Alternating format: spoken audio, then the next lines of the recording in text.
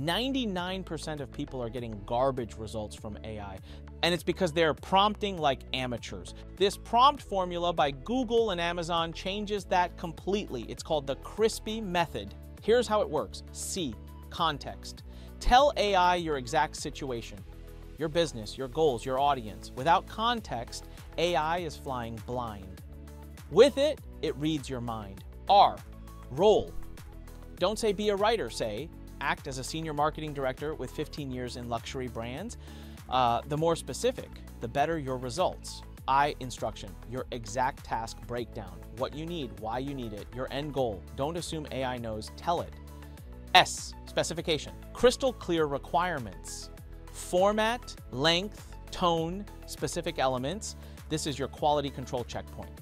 P, performance, set your success standards. What metrics to hit, what to avoid, industry standards to follow. E, example, show what good looks like. Share samples, competitor examples, successful work. Examples are pure gold for AI. Most people write me a blog post about marketing.